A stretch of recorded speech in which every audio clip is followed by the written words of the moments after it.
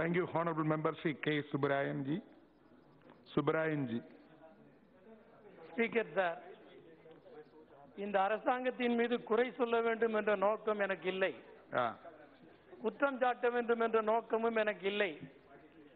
ஆனால் கடந்த 5 ஆண்டு கால அனுபவமும் இந்த 9 மாத கால அனுபவமும் இவர்கள் குற்ற கூண்டிலே நிறுத்தப்பட வேண்டிய ஆட்சி நடத்தி கொண்டிருக்கிறார்கள் என்பதை அனுபவங்கள் நிரூபிக்கின்றன. அதன் அடிப்படையில் அரசியல் ரீதியாகவும் பொருளாதார ரீதியாகவும் சமூகம் பற்றிய கண்ணோட்டத்திலேயும் இந்த அரசு எத்தகைய தீங்கு செய்கிறது என்பதை நான் இங்கே குற்றமாக குறிப்பிட விரும்புகிறேன். ஒன்று, அரசியல் முனையை பொறுத்தவரையிலும் இது ஒரு ஜனநாயக அரசியல் அமைப்பு, இந்திய அரசியல் அமைப்பு.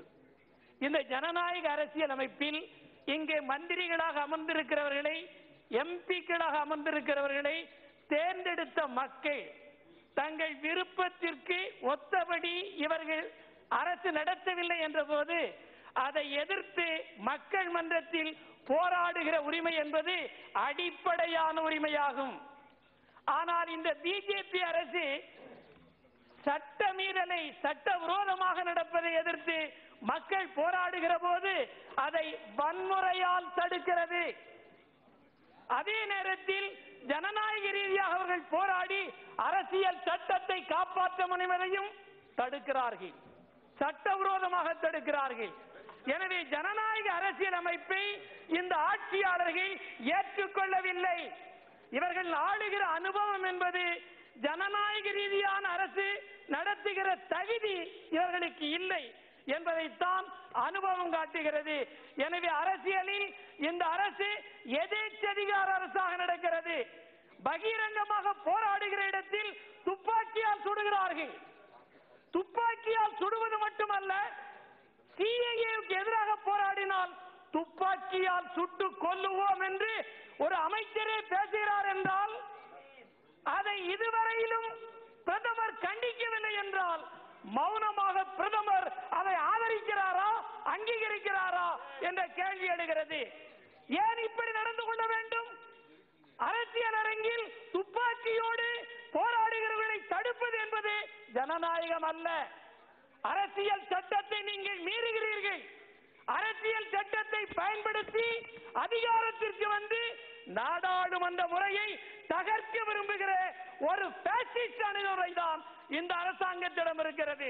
எனவே இது மக்கள் விரோத ஆட்சி, ஜனநாயக விரோத ஆட்சி, தேச விரோத ஆட்சி. எனவே இந்த ஆட்சி அகற்றப்பட வேண்டும் என்று மக்கள் போராடுகிறார்கள். பொருளாதாரத்தை பொறுத்தவரையிலும் Nehru, within a minute I will conclude. Please allow me. Speaker sir, Jawaharlal நேருவை நார் நாராக கிழிக்கிறார்கள். அந்த நேரு அவர்கள் கோயில் போல் காப்பாற்றி வைத்திருந்த பொதுத்துறை நிறுவனம் முழுவதையும் அடிமாட்டு விலைக்கு கார்ப்பரேட் கம்பெனிகளுக்கும் எஃப்டிஐக்கும் விற்றுக் கொண்டிருக்கிறார்களே. நேரு கோயிலாக காப்பாற்றியதை இவர்கள் தான் விற்றுக் கொண்டிருக்கிறார்கள்.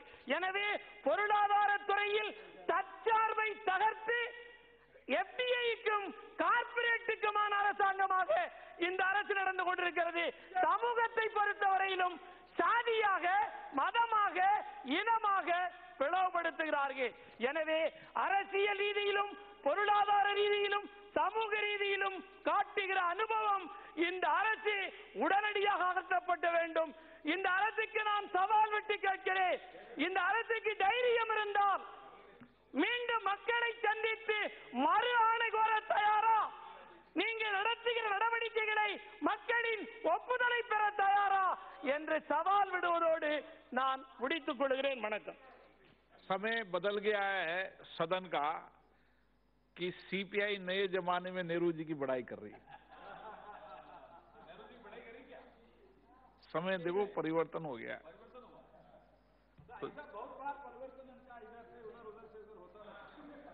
जुगल किशोर शर्मा